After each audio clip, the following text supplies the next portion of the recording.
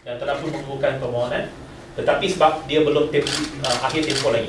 Yes, we have reached out to MH. In fact, before these 3 incidents, we already launched investigation because there were some other incidents before this, and CAAM has already done a special audit on MAG, and I will report to Cabinet some of the findings of the audit this Wednesday. Of course, follow-up actions will be undertaken by CAAM.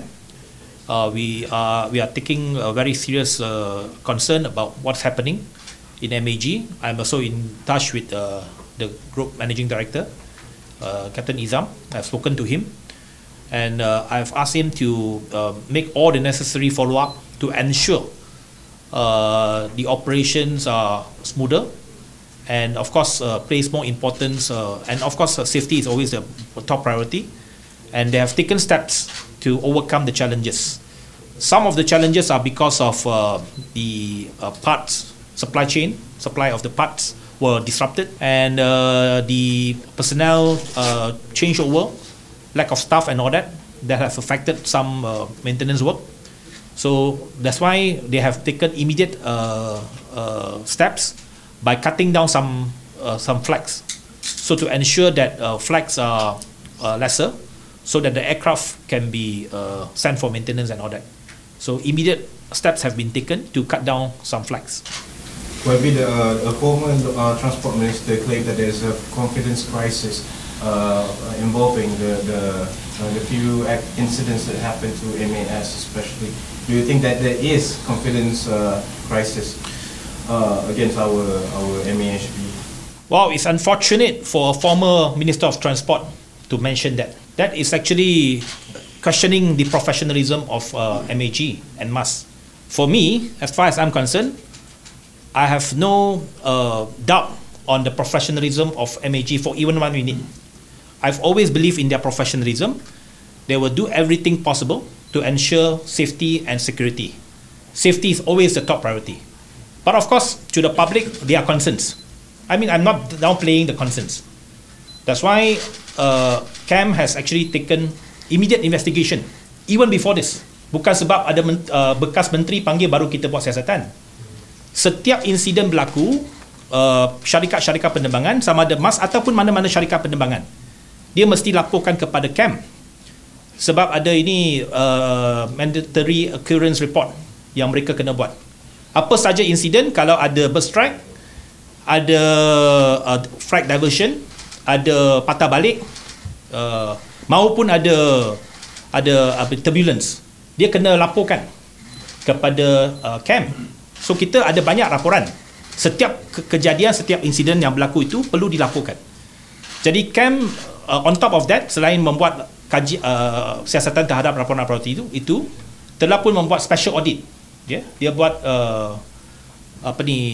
lawatan mengejut ke Engineering Department of MAG. Dan seperti yang saya kata, apa yang mereka penemuan itu saya akan laporkan kepada Kabinet untuk supaya memaklumkan kepada Kabinet, dan tindakan susulan telah pun diambil oleh CAAM untuk pastikan MAG membuat penambahbaikan. Tetapi untuk mengatakan bahawa ada krisis keyakinan itu, saya rasa itu tidak patut kita menimbulkan keresahan itulah. Okay.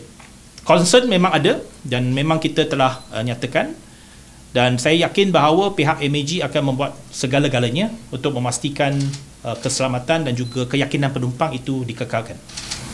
Well, the lawatan menunjuk was done after the 3 incidents? No, before that. Way back in June. Because since January last year, there have been seven incidents, seven major incidents at least reported by the media. So the regularity of these occurrences. So how do we plan to overcome all this? Yes, as I said, number one, CAAM has done their investigation, and they will follow up closely. And in fact, the renewal of AOC has shortened to 1 year. Previously was 3 years. So right now we shortened the AOC so that more regular audit and more regular checks on MAG will be in place. But I want to stress this problem of some of the technical problems, not only plugging mats. Many other airlines also face the same problem. Cathay Pacific pun ada, Singapore Airlines pun ada, Thai Airways pun ada. Macam-macam airline ada masalah teknikal ini. Jangan kita single out MAG saja ataupun MAS saja. So banyak airline yang lain juga ada masalah-masalah teknikal yang dihadapi oleh kerana the disruption in terms of supply chain. So I hope that the public can see that this is not only MAS problem. It is a problem facing the aviation industry today. But to say that, adakah kita concern? Ya, kita concern. Tapi janganlah sampai kata kita mempersoalkan profesionalisme dan keupayaan MAS untuk menangani isu-isu teknikal. Okay. Dia bukannya nak suka-suka divert. You have to understand, for airline to divert and to fly back or to come back to the airport, it is a major cost. Cost tinggi kepada mereka. Diversion saja memang mereka akan melibatkan banyak kos, kerugian kepada syarikat penerbangan. Tetapi tindakan itu diambil demi keselamatan penumpang. Walaupun ada sedikit sahaja keraguan, maka flight itu di-divert. Lebih baik lambat biar selamat. Okay? Walaupun ada gangguan kepada penumpang, tetapi saya harap semua faham. Jangan kita nanti tunggu ada insiden yang lebih besar berlaku, nanti kita pula menuding jari kepada MAG, kepada syarikat penerbangan. Jadi walaupun sekarang ini ada diversion, betul, ada diversion berlaku, ada beberapa insiden ini berlaku, tetapi mereka membuat SOP yang betul, iaitu divert, pastikan keselamatan penumpang itu terjamin terlebih dahulu. That is most important. Were you informed the age of the aircraft which faced the technical problems and disruption? Sorry? The age of the aircraft. The age? Of the aircraft. The age of the aircraft. Memang ada. Semua laporan tu ada. Tahun berapa, bila dan sebagainya. But of course, I said the full report I have to present it to and all the particular incident. The each and each particular incident telah pun di compile. I will report it to Cabinet this Wednesday.